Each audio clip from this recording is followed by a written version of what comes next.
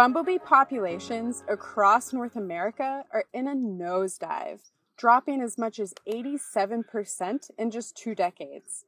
In response, people have planted millions of pollinator gardens, brimming with flowers to give worker bees a buffet. Fantastic! But these gardens miss a vital part of the conservation picture. So let's set the scene. After a long winter hibernating, a lone queen emerges on her own and is immediately on a mission to start her colony. To do this, she first has to find a place for her colony to live. She checks pollinator gardens for the bumblebee equivalent of a bed and breakfast and finds nothing. But what exactly is she looking for? Well, people have noticed that bumblebee colonies tend to pop up in old mouse burrows. Makes sense, like a furnished apartment, it's move-in ready, no digging required. Assuming she is searching for a mouse burrow, imagine what that must look like to a flying queen.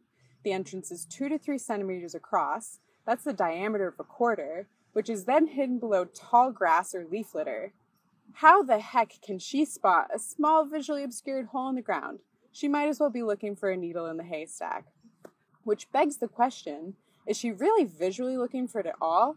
Stumped, I turned to the actual nest-searching behavior of queens themselves and learned they do this very characteristic zigzag flight pattern with the overall forward motion.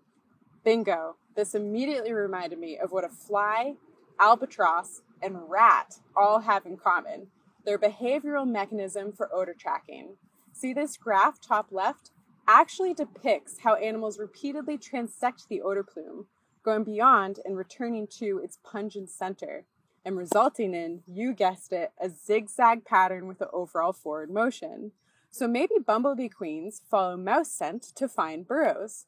Elated, I couldn't wait to test my prediction. First step, collect mouse pee. Gross, but it would allow me to do a pretty cool test. Using bumblebee boxes, or bird boxes with a smaller entrance, I put mouse pee in them next to unscented controls, functionally presenting queens with a choice between the two. Later, I opened them to find 17 colonies in the ones with mouse pee and only 6 in the control. That's nearly 3 times more colonies in mouse pee-laden boxes, proving that mouse pee provides a roadmap for bumblebee queens to find nest sites in spring. With this, we can direct queens to supplemental nesting sites to one day turn 1 million pollinator gardens into bumblebee bed and breakfasts. Then I will finally exclaim, there is a saving grace to mouse pee. Thank you.